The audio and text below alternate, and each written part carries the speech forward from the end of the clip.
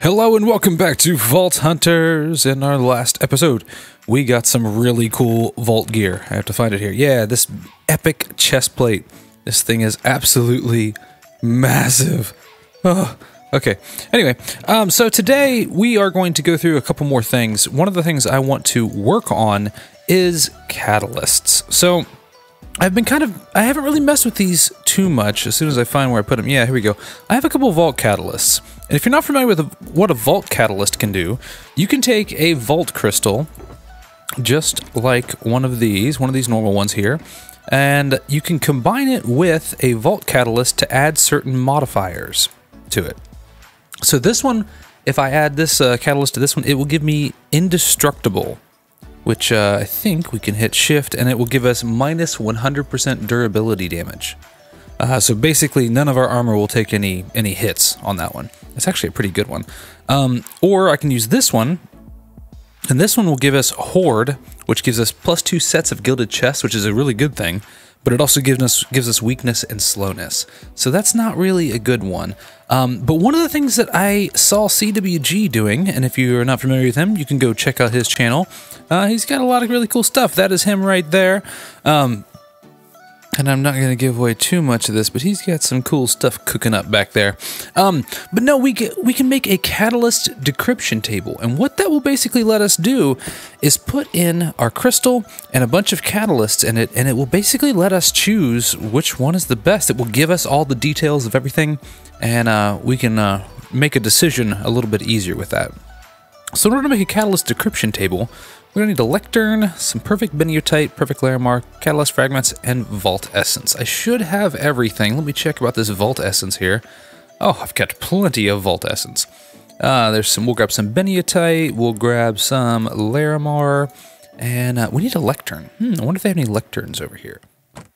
Ooh, looky here, a spare lectern. I don't know about spare, but it's mine now. Alright, so let's make us a perfect larimar, let's make us a perfect beniotite, and then I think I should be able to get catalyst fragments, hit the plus, there we go. And here we go, we have a catalyst decryption table. So what we can do is we can put our crystal in here that has no objectives on it, and we can put the catalysts right directly in here, and it will actually tell us what each of the crystal combinations with the catalysts will be. So I could just put a whole bunch of catalysts in here, and my crystal, and figure out which one would be the best for me to take. So that being the case, we need to make us up some more catalysts. So let's grab a bunch of stuff here. I have my catalyst shards. I've actually not been gathering them as much in the vaults lately, mainly just because it's been one of those things where I'm like, oh, I don't need these right now, I'm not going to mess with them. And it turns out I actually do kind of need them more than I initially thought. I am kind of low on larimar, but let's see. Let's make a few more catalysts here. We'll hit the plus here. We can make up to 8 catalysts. So let's go ahead and make all 8.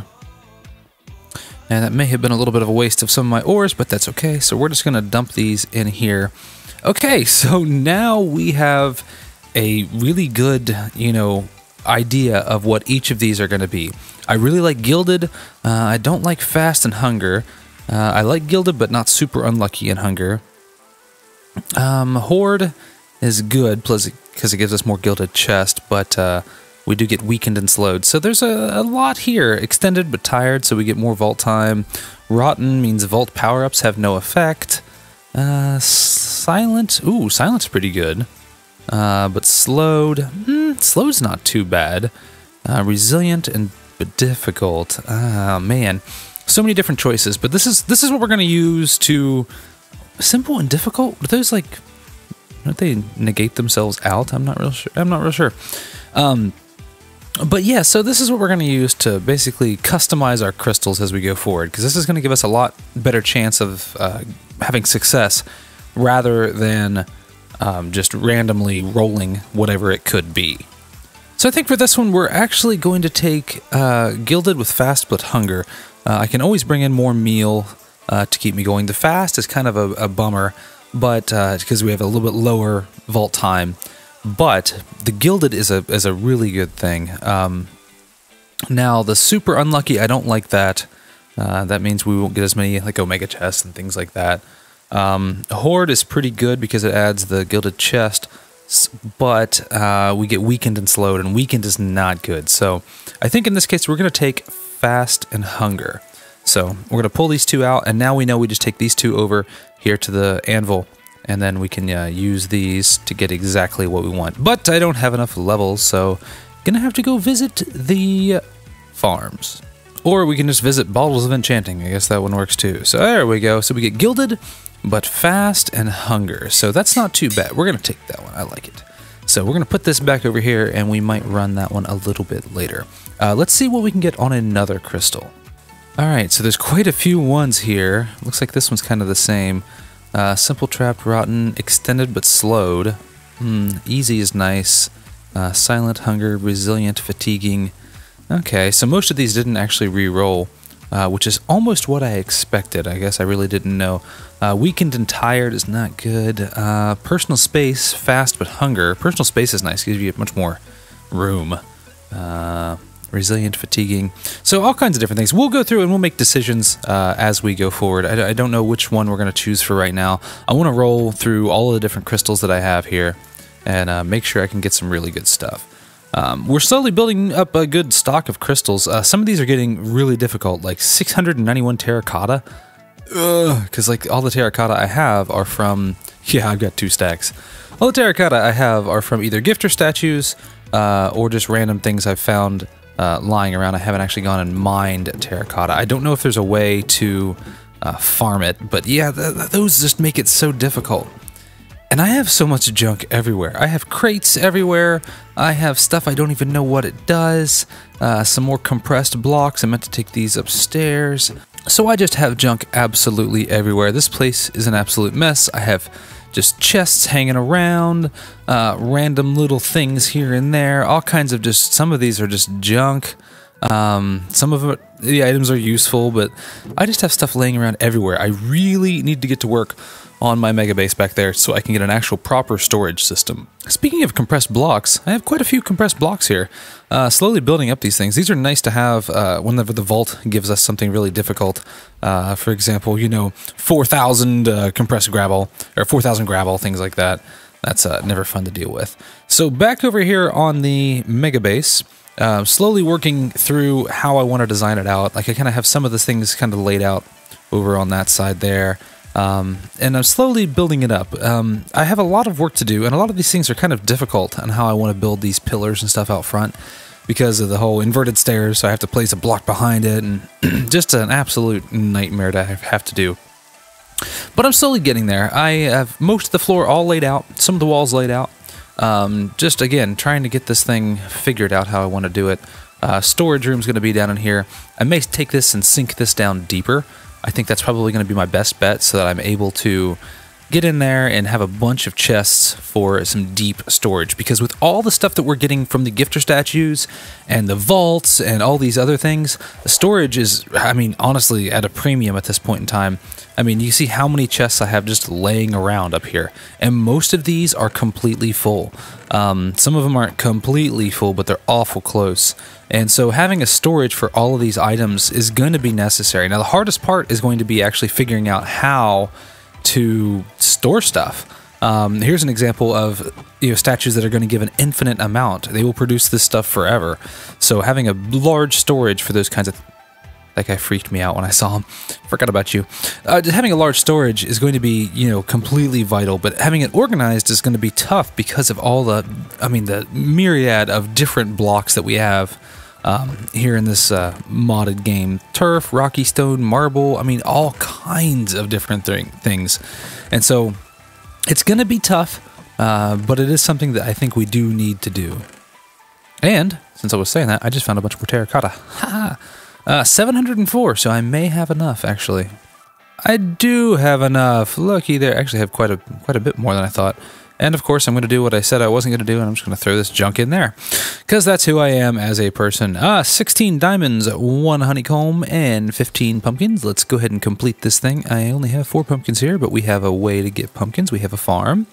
And we'll throw our honeycomb in there. We'll throw our 5 pumpkins, because I found another one in this chest. and 16 diamonds. Well, luckily we have a good stock of diamonds. I actually have 17 here. So grab 16 diamonds because we get those both in the vaults and just around the world, and we don't really need diamond stuff at this point. And we will fly on over here to our melon and pumpkin farm, and it looks quite dangerous over here. Holy cow. We'll have to do this kind of quick. Let's grab some pumpkins, and we are out of here. If I can fly, there we go. And we will take our 10 pumpkins and put those into the altar, and there we are. And that's another crystal.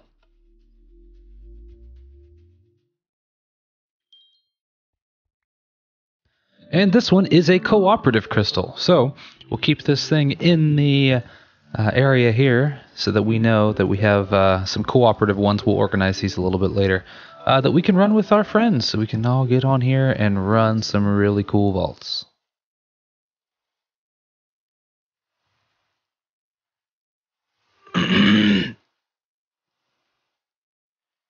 And while we're at it, let's go ahead and throw the next one in. 207 glass. Actually, this is a pretty easy one.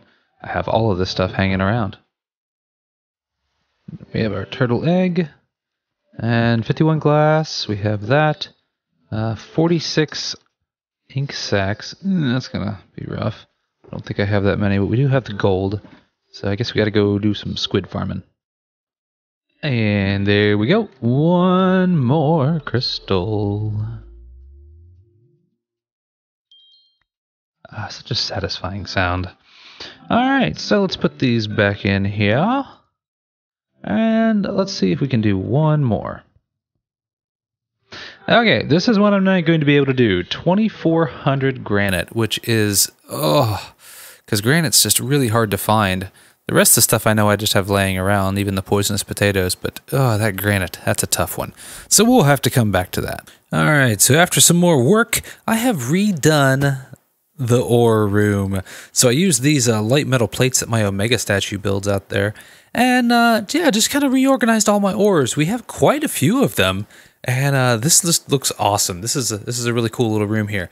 Now, the problem that I have right now is you can't get in and out. I took away the stairwell. You can kind of climb up here, but then you gotta like pearl out.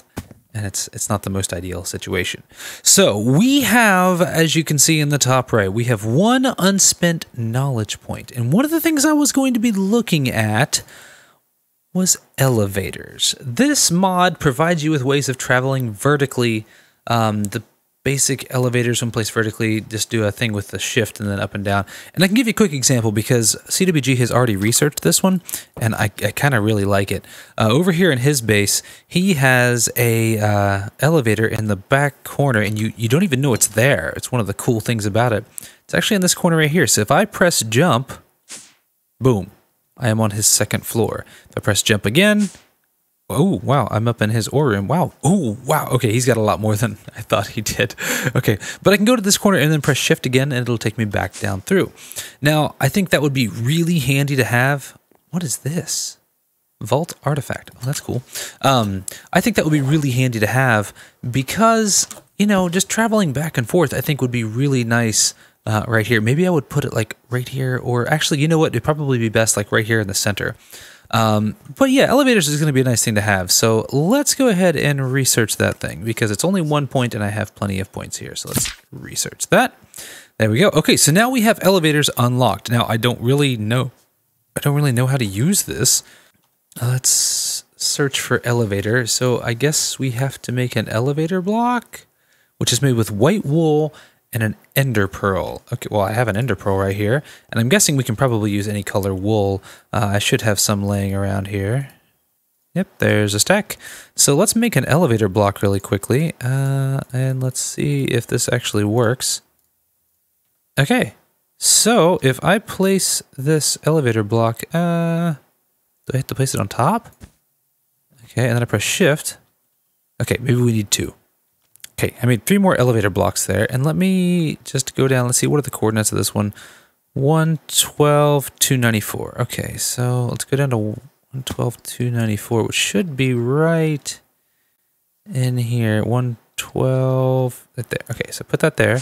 Oh, okay, there we go. Ah, interesting. Now, I wonder if I can hide these things. All right, so I think we can hide these things. I think I just have to right-click this with a regular block. Okay, so it does that. So I think I'll need to place it inside there. I wonder if I can get it back. Okay, yeah, so I just mine it and it will give it back to me, which is excellent. So I put this here and then I right-click it with this, and that's weird. But I guess that's not too bad. I guess it could be worse. Let's mine this one up here and mine this block. Put this here and then right click it with the metal plate, and then I should be able to just zoink. Okay, that's kind of neat. So now I can just go back and forth here with my elevator. And I guess I just have to line myself up with this one and then just, yeah, jump. Okay, that's gonna work out well. I'm gonna have to replace this guy because that was supposed to be a slab. All right, so we have elevators. Now, if I make another one, what is it, 112, 294, let's go up here to the upper section, and we'll look for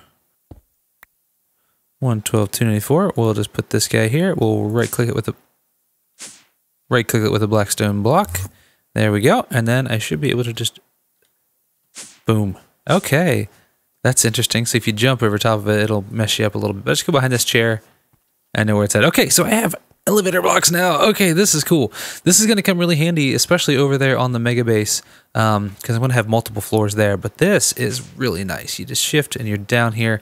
Now, one of the cool things I can do is now that I have that done, I can actually seal this off. And I need to make a couple more of these blocks. But I should be able to just seal this off so that no one will know it's even here. All right, there we go. Now it's all sealed off, so my ore room is basically invisible. Unless you know it's here and you know where to go, you won't be able to get to it. So, not that I think I need to worry about security too much here, but, you know, it's always one of those things that's nice to have, just a little extra security. All right, everyone, thank you guys so much for watching. I really appreciate it, and I will see you all on the next episode.